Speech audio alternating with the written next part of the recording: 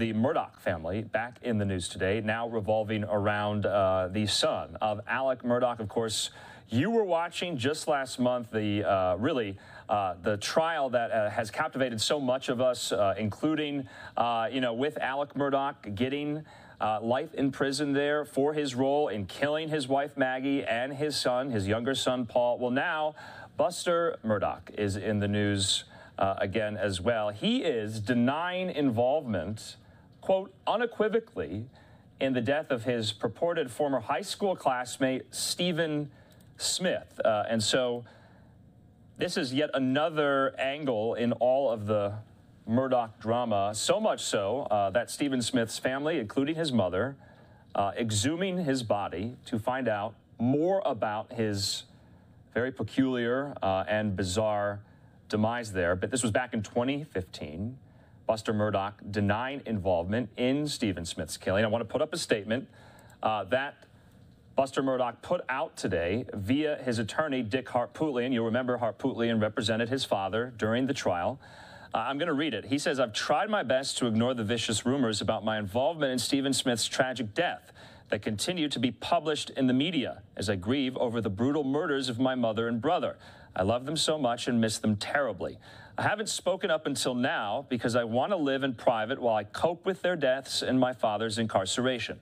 Before, during, and since my father's trial, I've been targeted and harassed by the media and followers of this story. This has gone on far too long. These baseless rumors of my involvement with Stephen and his death are false. I unequivocally deny any involvement in his death, and my heart goes out to Stephen's family. I'm requesting that the media immediately stop publishing these defamatory comments and rumors about me." And so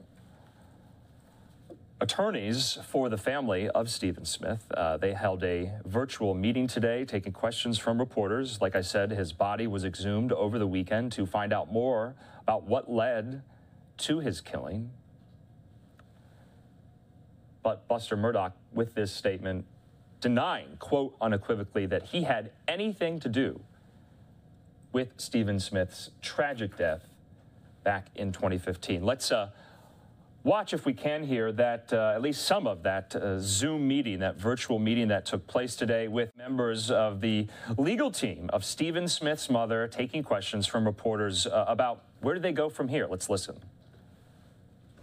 Good morning, everyone. I want to thank you for joining us today. We are here to discuss developments surrounding the tragic death of Stephen Smith.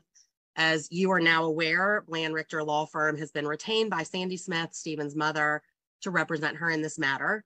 We will introduce them shortly, along with award-winning journalist Mandy Matney. We believe that it's essential for the public to be aware of the facts surrounding Stephen's death and for there to be a thorough and impartial investigation into the circumstances that led to this tragedy. We want to thank the incredible people who donated to the GoFundMe. As of this morning, the fund has raised over $65,000. We are here today because of your generosity and commitment to justice for Stephen.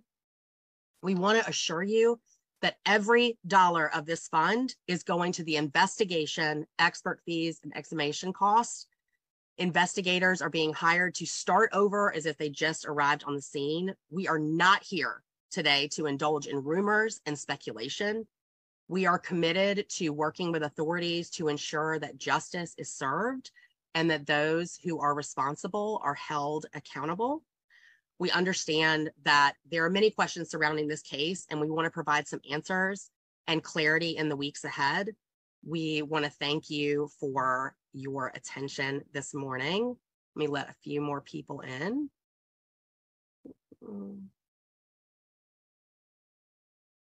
All right. Thank you for your patience.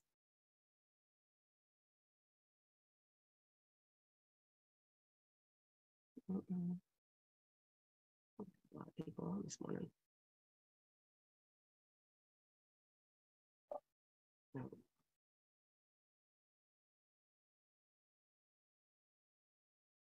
Thank you. People are still coming in. Appreciate you guys.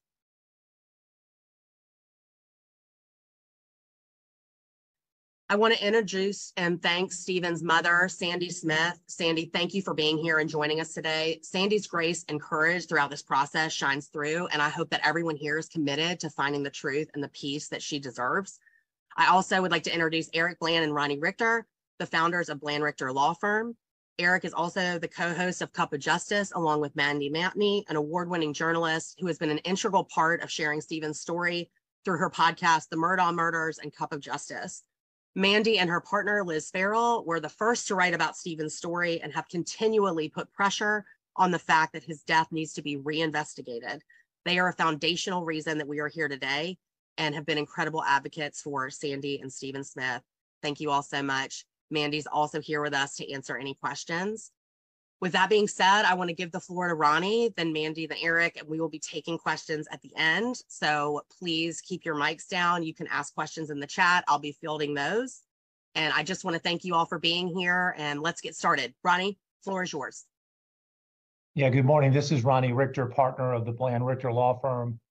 My partner, Eric Bland, and I are honored today to announce our representation of Sandy Smith as it relates to a renewed investigation into the death of her son, Stephen Smith.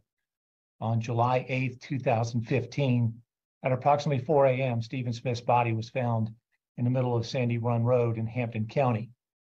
There were no skid marks around his body. There was no vehicular debris found.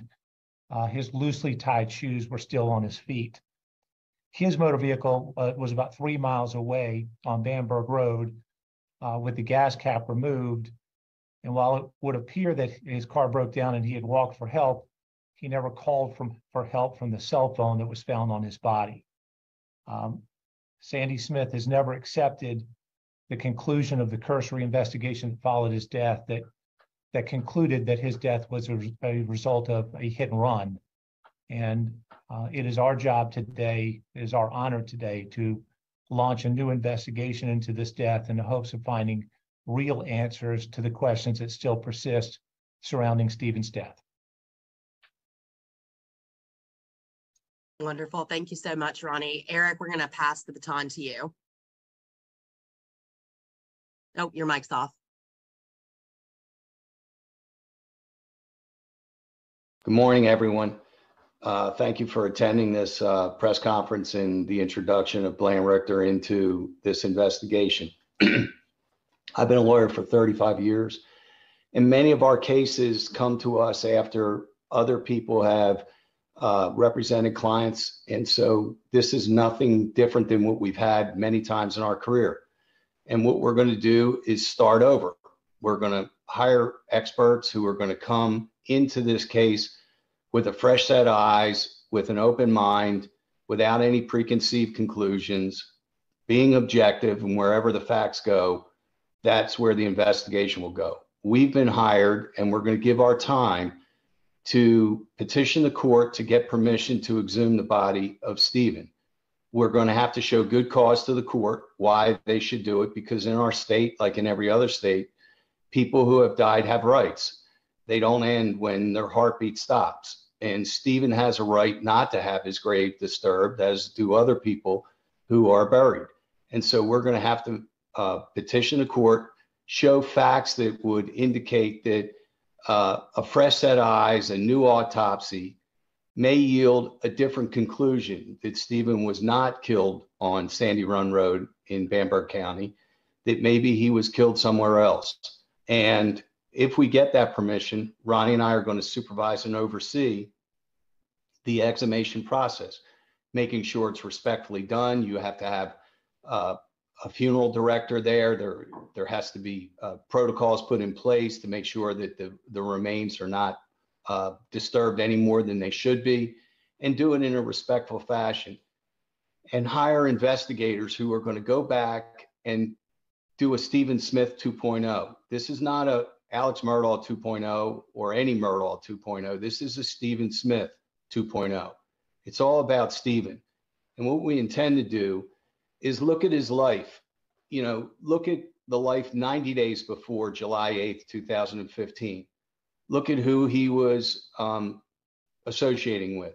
Who were his friends? What kind of communications did he have? What were his plans? We knew that he was a nursing student and obviously wanted to become a doctor. We think a lot of the pre-death communications can be relevant. We also think that post-death communications on different people could yield some information. One of the things that we can do is start a civil suit to look at the cause of death, which would give us subpoena power as well as discovery rights under the South Carolina Rules of Civil Procedure. But all those are decisions that are going to be made down the road. The first decision, it has to be made by a judge.